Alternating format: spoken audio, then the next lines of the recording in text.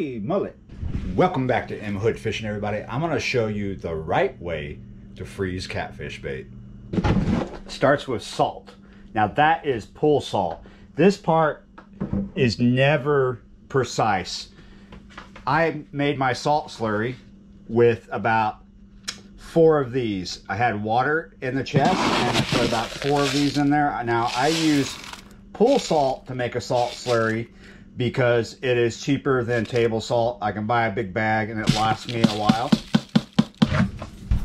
So basically in here I started with, we'll say, a 20-pound bag of melted ice, that much water, right? And then I added about 4 of those yogurt things, about 4 quarts of salt.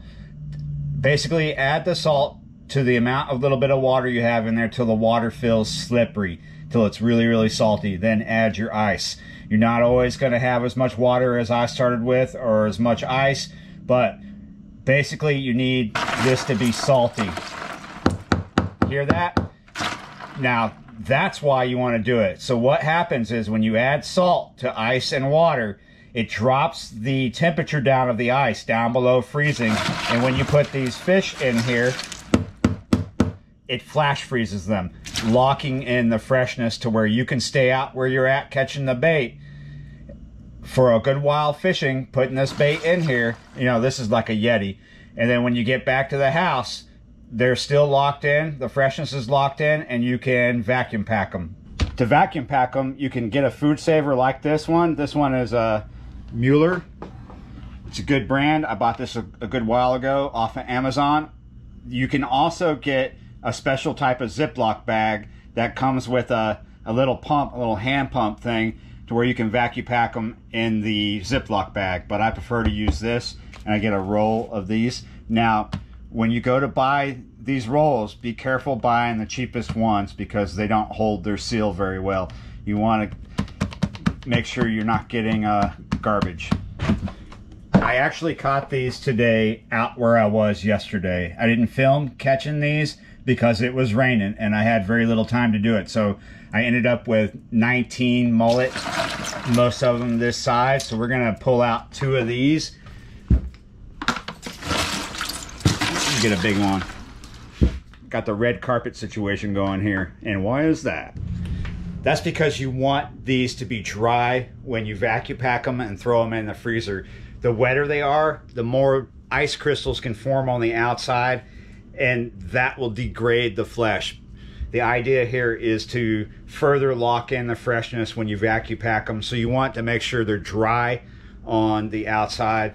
A lot of guys will lay down a bunch of paper towels and set them on the towels and pat them dry. I just use a towel. It's because I'm not married. Not yet. Make sure these are nice and dry. You want to avoid freezer burn. That's what degrades it. These are going to work best if they are fresh when they thaw and not freezer burned, and they'll go really soft if you just throw them in the freezer without doing this. So what we're doing here is we want to put this down like this to the fish to where we know what we want to cut. We got a good idea here. We're going to take these scissors and you want to cut a straight line. If I had a piece of plywood, I would just bring out a straight razor, but I do not want to do that on this kitchen counter.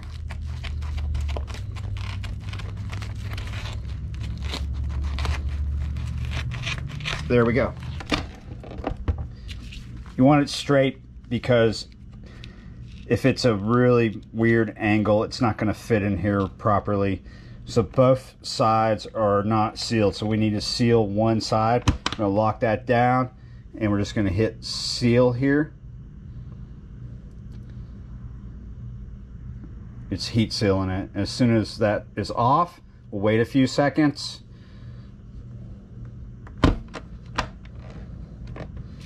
And you can see the line here where it's sealed. I'm only going to vacuum pack 2 big ones at a time here. I want to make sure that you don't have any of the fins sticking up, because it is possible, if they're in there in a weird way, that when it vacuum seals that they could poke through and make a hole, and you don't want that. And that looks fine right there.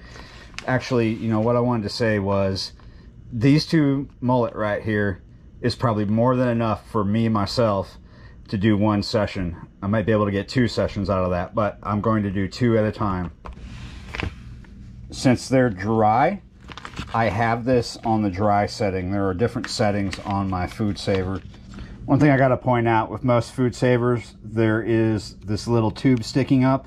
You don't want your plastic to be on top of it. That's what is going to suck the air out of the bag. Now we're going to hit vacuum seal.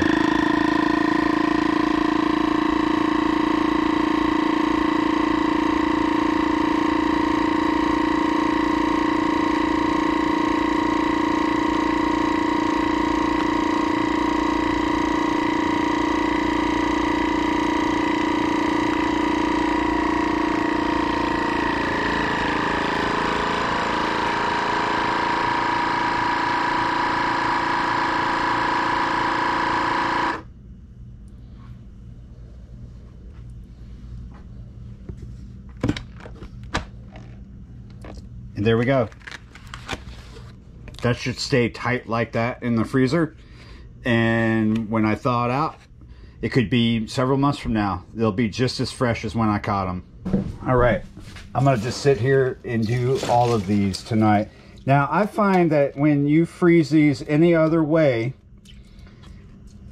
like you just put them in a Ziploc bag or a grocery bag and you throw them in the freezer, I find that when you thaw it, the meat is going to be soft and brown and not stay on the hook very long and not do very well as far as catching a lot of fish. This is my favorite way, and I believe it to be the right way. You can do this method with any kind of bait fish. Gizzard shad, threadfin shad, skipjack, any kind of panfish you want to put up, if it's legal to fish with gills and stuff like that where you're at.